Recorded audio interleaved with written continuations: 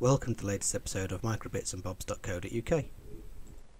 Having done some more research into MicroPython based on my last video where we looked at background processes not being very possible within MicroPython, I've since figured out a way that you can actually simulate a background process.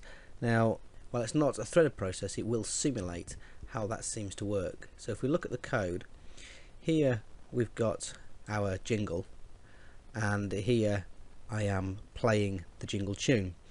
Now the wait false here, what that's doing is that will allow the music to play without waiting for the song to stop before it moves on to the next part of the script. The loop true here forces it to keep repeating, so this will now launch the jingle tune. It won't wait for the next line, it won't wait for it to finish before the next line starts, and it will repeat it. I then display my Merry Christmas message here, and again I'm doing the same. I'm not waiting for that to finish before the next thing starts, and I'm looping it, so that will also loop.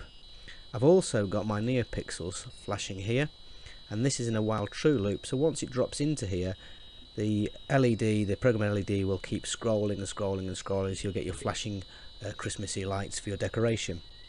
But while this is happening in the background, you will still get your Jingle Bells tune playing, as well as your Merry Christmas message.